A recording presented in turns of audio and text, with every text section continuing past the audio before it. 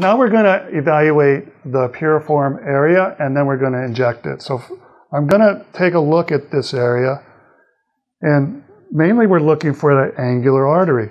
The angular artery usually sits in the SMAS, and it's going to be about 4 or 5 millimeters deep in this area. So let's take a look at it in color Doppler, and there we find it right there, perfectly as described in the SMAS area, SMAS layer, about midway between the skin and the bone.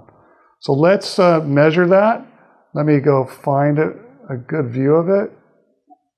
There's a good view. I'm going to go measure it, and we're going to measure the distance here. And the distance from the skin to that is about 4.2 millimeters. Now we have two options here.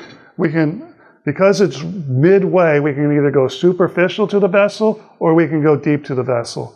So let's clean her off, and what we're going to do is we're going to inject down to the bone on the periosteum about 0.5 mLs, and then I'm going to confirm that with ultrasound. I think whenever you do inject the piriform, if you're not using ultrasound, I think that you're a much higher risk. I've seen a lot of recent occlusions in the piriform area related to injections there, and these people did not use ultrasound prior to their injections. So I think this is going to become the gold standard for those deep piriform injections.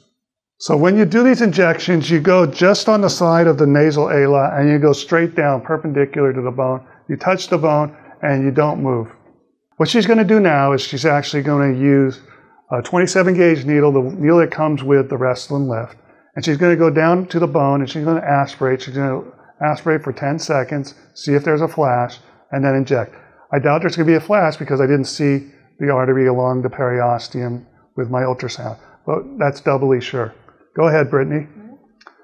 So we go straight down.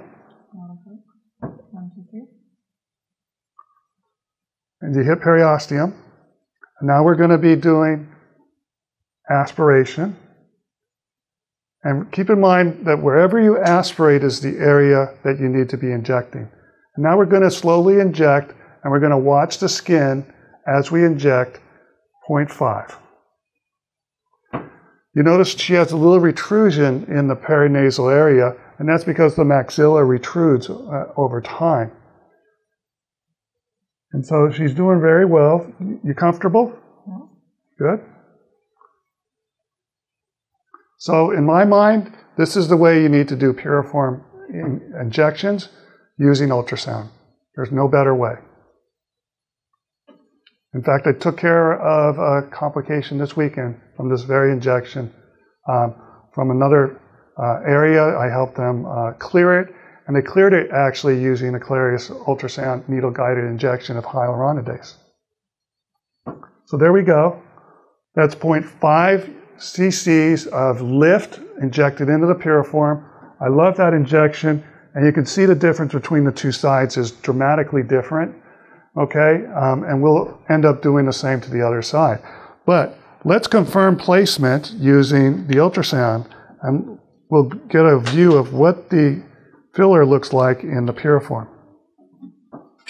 And we turn it back to B mode, and it's being recorded, and now we're going to take a look, and there is the nice bolus of filler, perfect, along the periosteum. And you see the posterior enhancement of the filler. That's a great injection. Great, great, great injection.